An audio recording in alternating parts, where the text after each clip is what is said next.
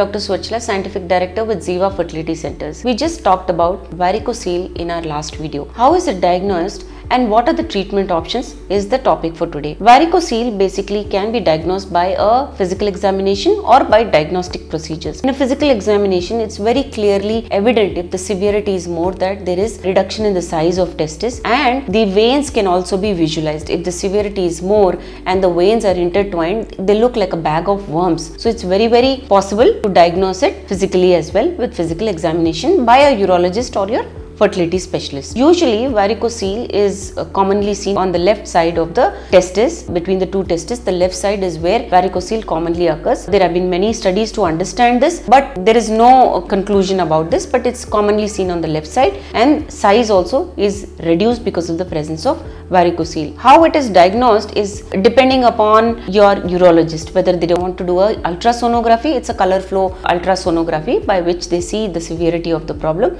or they can also do a venogram. They can also perform a venogram where a dye is passed into the veins and the presence of varicocele can be evidently seen. So this is how they can be very sure about the presence of varicocele and how severe the problem is. There are many treatment options. Mostly open surgery ligation is performed when this problem is very severe, where you are sedated and the vein that is clotting is cut and then the veins are sutured back again. The problem area is totally removed and then proper flow can also be achieved. This can result in flow of blood into healthy areas as well, and therefore result in pain reduction and proper sperm production as well. The second option is varicocele embolization, where the problem area is tied up. It is, with a balloon catheter and many more options. The problem area can be tied up and therefore blood flow to that area is limited and it is diverted to other areas of the testis where this problem is not there and blood flow is therefore